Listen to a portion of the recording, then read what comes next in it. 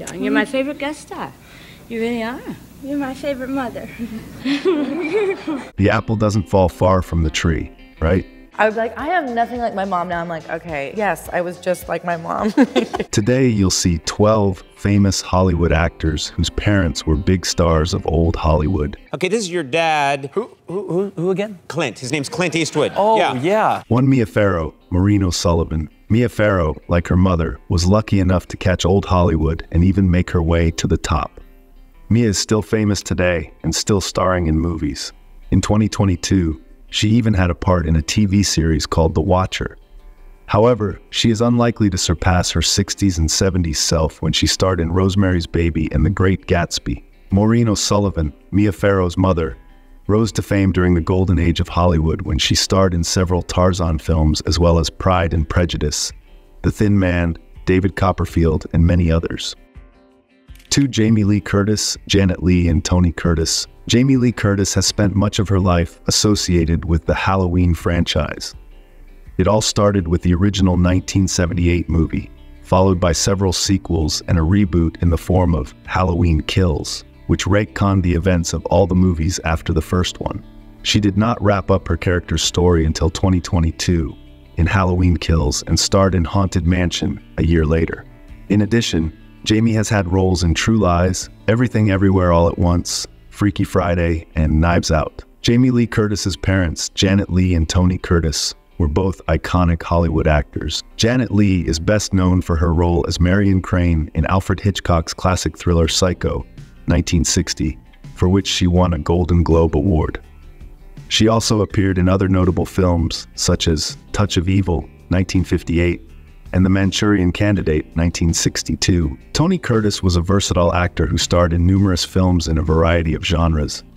Some of his most famous roles include Some Like It Hot, 1959, in which he co-starred with Marilyn Monroe and Jack Lemmon, Spartacus, 1960, and Sweet Smell of Success, 1957.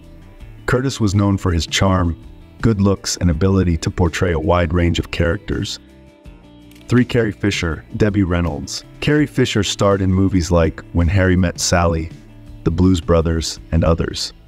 However, they all pale in comparison to the original Star Wars trilogy, in which Carrie played Leia Organa, and after which she was unable to star in anything bigger. Carrie later appeared in the new Star Wars trilogy alongside her daughter Billie Lourd, who also managed to star in Scream Queens, an American Horror Story. But the most prominent member of the family was Debbie Reynolds, Carrie's mother and Billie's grandmother. Her career spanned from 1948 to her very last day. Debbie outlived her daughter by just one day. 4. Michael Douglas, Kirk Douglas. Despite the fact that Michael Douglas starred in movies like Fatal Attraction, Falling Down, Wall Street, and The Game, most movie fans remember him for Basic Instinct, in which he starred with the then rising star Sharon Stone. It is noteworthy that Sharon was a little-known actress at the time, but she managed to outshine Michael, for whom this movie was the biggest breakthrough. Despite his age, Michael is still actively acting in movies and even appeared in the Ant-Man film in 2023. Michael's father, Kirk, lived to be 103 years old and had a 62-year career in the movies, making his mark not only with Spartacus, Paths of Glory, and Vikings, but also co-starring with Michael in It Runs in the Family. 5. Jane Fonda, Henry Fonda. Jane Fonda on December 21st, 2024, will celebrate already 87 years old. The actress is known not only for modern films, but also for the pictures of the 60s, 80s of the last century. However, it should be noted that the greatest fame to her still brought the tape of the new century, such as Book Club, 80 for Brady, If the Mother-in-Law is a Monster, and of course, the series Grace and Frankie. But Jane's father was a true icon of old Hollywood and is still considered by many to be one of the greatest actors in world cinema.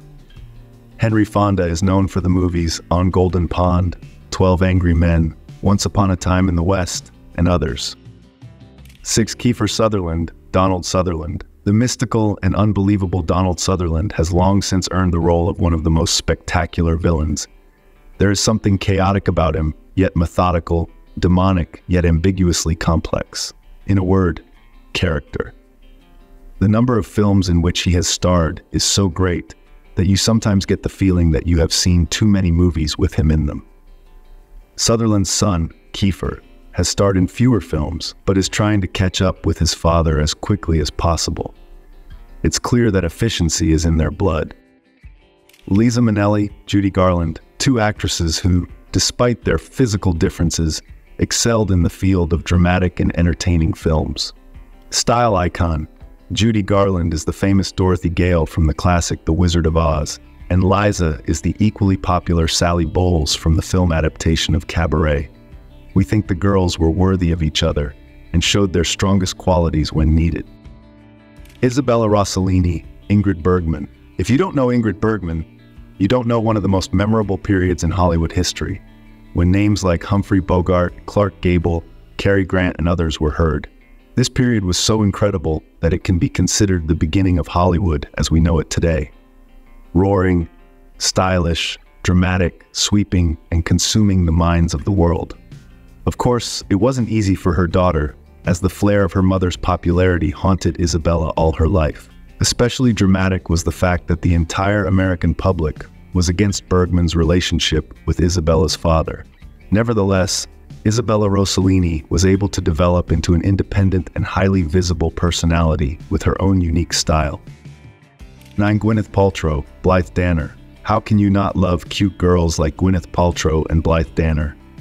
The daughter is not only an exact copy of her mother, but also such a wonderful actress. The roles of Gwyneth, of course, we are more impressed, because here are the most interesting projects, from roles in Wes Anderson's films, ending with Marvel adaptations. Maybe it's because we were very young when Blythe Danner played Carly Breslin Walton in MASH. 10. Scott Eastwood, Clint Eastwood. Clint Eastwood's personality is so big in today's Hollywood that his son Scott has an almost insurmountable task ahead of him if he wants to become more popular. Scott can no longer be called a debutant in the world of cinema, as he has managed to appear in more than 20 films, many of which are major blockbusters. In particular, he starred in the 8th series of Fast and Furious, Suicide Squad, the movies Snowden, and Overdrive. At the moment, these roles have not become something outstanding, but let's see what the coming years will bring. 11. Jeff Bridges, Lloyd Bridges. Although you probably know these two actors very well, you may not have realized that they are related. That's right, they are father and son who have had brilliant careers in the movies. The Oscar-winning Jeff and the simply wonderful actor Lloyd. The father, of course, is known for his roles in such hits as Hot Shots, Airplane, and Joe vs. the Volcano. However, he started out as a dramatic actor as well as a hero in westerns. It is difficult to judge which of them is more valuable to history, and we do not take sides because we love both in their own way. 12. Kate Hudson, Goldie Hawn. Goldie Hawn became popular in the late 60s and remained at the height of her popularity until the mid-90s.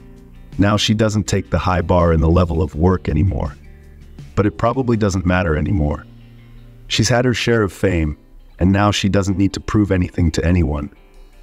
On the other hand, her daughter Kate has declared herself as a promising actress and has also chosen the path of entertaining movies.